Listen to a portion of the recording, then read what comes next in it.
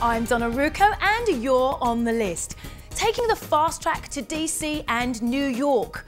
Nikki Mayo says turning those trips from hours to minutes could be the future around Baltimore.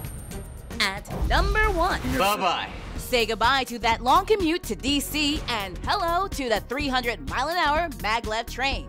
It could be coming to Baltimore. Arriba, arriba. The bullet train travels from Washington, D.C. to Baltimore in 15 minutes. And a trip to New York City, try 45 minutes. The tracks won't be built until 2027. At number 2, until the train is ready, you can slow down and enjoy a drink at 2 of America's best bars right here in Baltimore. Draft Magazine just named the Brewer's Art and Max's Taphouse on their list of top 100 bars in the U.S. for 2014. To be recognized by our peers, to be recognized by people outside of the area, it says we're doing something right, and we're very proud of it. The article looked at bars across the country that really care about your experience with beer. They have a great selection of beer, and the staff is knowledgeable about what you're ordering. We live and breathe this stuff. This is what we do. It's our passion. Someone comes in and wants, say, Miller Lite or Coors Light. We call them TV beers. We might turn them on to a lager from Austria, to a wheat beer from Germany. It's a learning experience. At number 3, what goes best with beer?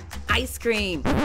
Yuengling ice cream is back with a black and tan flavor and more. Vanilla fudge chunk with pretzels, chocolate fudge brownie, chocolate marshmallow, chocolate chip, mint chocolate chip, root beer float, and espresso chocolate chip. And while the family name is the same as the brewery, no kegs will be harmed in the making of this ice cream. It kind of, hints towards the brewery, but that's just because of our origin. Yuengling ice cream should hit stores later this year. Now you're caught up and clued in to what's happening around Baltimore. I'm Nikki Mayo.